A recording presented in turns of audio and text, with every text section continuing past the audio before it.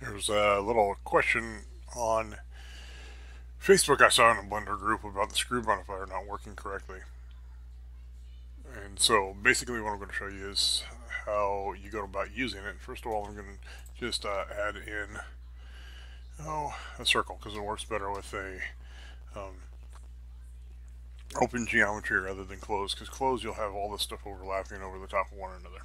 And so I'll rotate it on the line 90, and I will also apply the rotation. And so the problem that was being had was when they added a screw modifier onto something like this, and then they tried to offset it, and it looks all strange.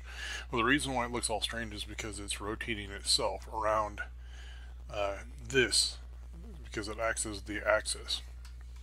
On all modifiers, the object origin will act as the axis, and depending on its rotation, the object's rotation, that's why I had to apply it, it will go down that particular axis. So before I rotated it over, or after I rotated it over, the z-axis would have been pointing in this direction. It would have looked like it gone down to x. Many people get confused about that because I just flipped that z over to the x. By applying that rotation, now we have the z back in the appropriate direction. The quick fix to this is just to grab this, move it along the x-axis, and we can go something like that. And I think we rotate it around there because it likes to have it edge on some reason. And then I can actually flip this around like that and get it to look correct. But this will cause the issues that I was talking about sometimes when you close it up like that. And so this is basically how you go about using the screw modifier. Now if you end up having a closed object, and we'll just use a cube,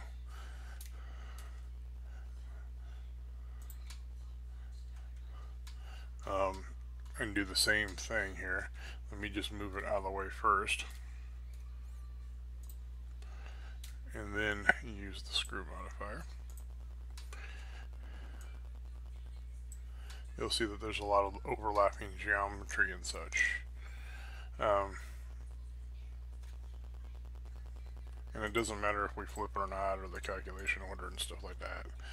Basically what it's doing is it's taking the same cube and it's just using the screw modifier all the way up around.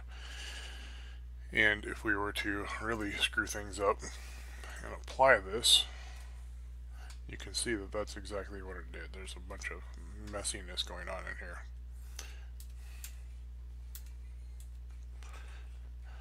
The best way to go about fixing that,